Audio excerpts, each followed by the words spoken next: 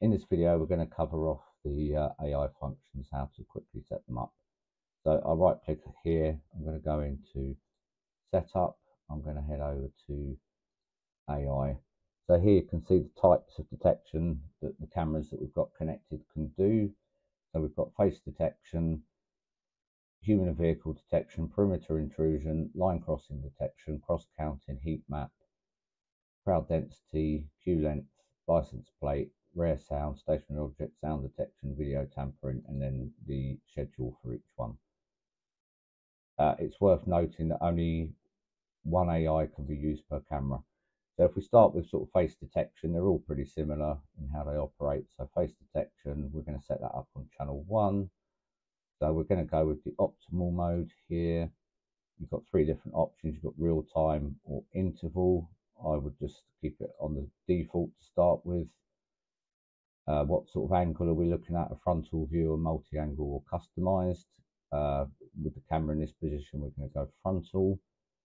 You've got your minimum pixel and maximum pixel, so that's the sort of size it can pick up, and then obviously as they move closer. So I'm going to leave that sort of 64 to 640. Face enhance, I'm going to enable, and face attributes, I'm going to enable, which will tell us whether the person's wearing glasses, things like age, etc. The detection mode, do we want to detect static or motion? So I'm going to set that to motion. The rule kind, we want a rectangle or a line.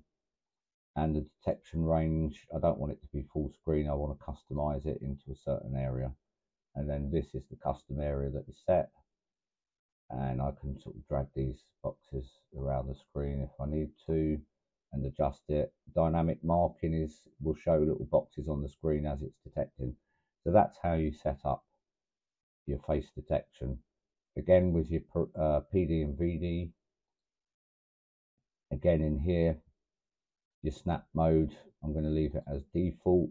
Again, you've got your minimum pixel here, you've got your sensitivity level. I would start around 60, obviously going up to 100 makes it very sensitive. And what do I want to detect? Pedestrians, motor vehicles, or non-motorized vehicles, which could be push bikes, for example. So I'm only interested in those 2, so I'll select that. The detection mode, do I want static or motion? I only want to know about motion.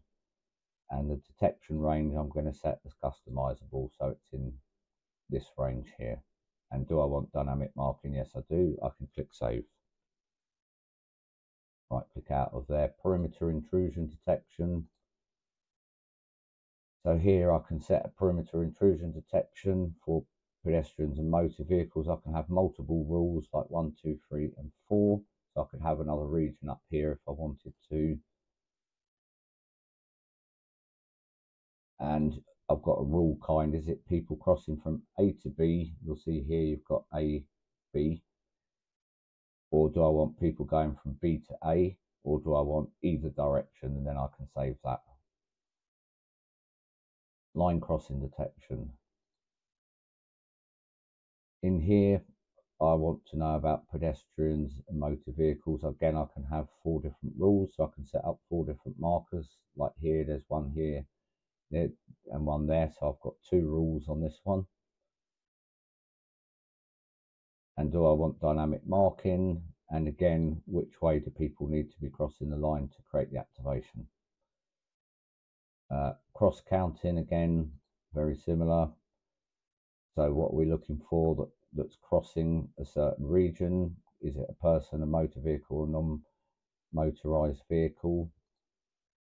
We can have a start time and an end time. We can reset the count because you can do statistics on it. You've got your rules again here. You can turn rule switches to turn it off and on. And which way are we interested in them traveling, A to B or B to A? Heat map is really for shops, but in here we can set a region that we're interested in, and that will show us basically like a heat map of the most popular area of the store. Crowd density, again, we can set that up, so we can set again a region and we can enable it. here. Queue length detection again is more for shops, so we won't cover that on this video. License plate detection, we can click into here. So we've got license plate detection running on 1. Snap mode is default. We've got minimum and maximum pixels and sensitivities. We can select the license plate here. For the UK, just select European. Detection mode, we want to set as motion because we're not interested in parked vehicles. The detection range, do we want full screen again or customize? So we can customize that area here. Do we want dynamic marking? Yes, we do. Do we want license plate enhance? Yes, we do. And here we can set the day level and the night level, which is to do with the lighting on the camera. But if you have issues with it not detecting at night, contact support and we'll help you set that up. Rare sound detection, we've got sensitivity. We can select baby crying, dog barking, gunshot, whichever ones we want, and we can get an alert if one of those events occurs. Stationary object detection, we can select a region and look for items left behind. So we've got sort of legacy, lost and legacy here. We can turn on the rule and we can have dynamic marking. Sound detection, we can turn that on and we can do either a rising sound or a declining sound in here, and we'll get alerts for like people screaming out the front. Video tampering, we can turn that on. That is basically if someone puts their hand over the front of the camera. Now, everything has to be scheduled. So for example, if we want to do face detection on channel 1, in here we would color in the grid. So on this particular camera, we're doing PD&VD, and we're doing that 24 hours a day. If we didn't want to run that 24 hours a day, we can just take out the times we don't want and apply. Recognition, we'll cover this a bit more on another video, but what you can allow. So we can import faces into here from the local storage, which is from the cameras, and we can search in here, and up would come the faces, and then we could import them in. And we can do the same for the block lists as well, and strangers. And again, with license plates, we can add, we can import license plates from the system, or manually we can import from CSV, and we can import from the actual NVR. So we could search for any ANPR channels, and we could click search, and that will bring those in.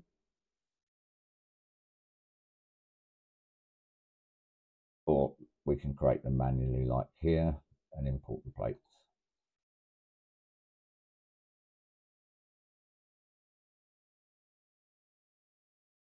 And then here we've got the alarm functions. So if somebody was on the allowed list, do we want to enable an alarm?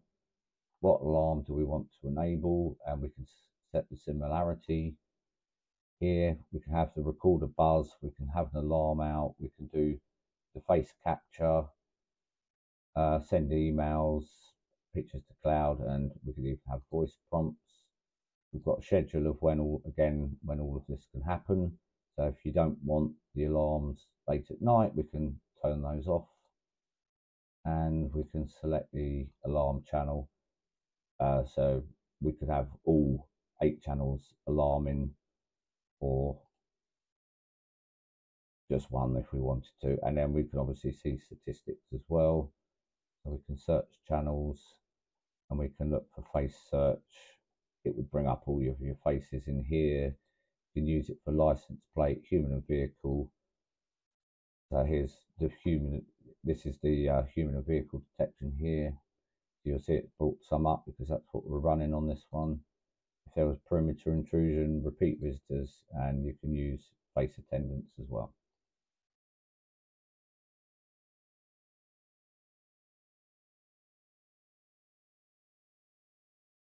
I'll just exit out of here. So that's the very basics of setting up AI, and we will cover this on another video so that we can go through more in depth, sort of like the license plate and face detection, because we can't cover that on this video.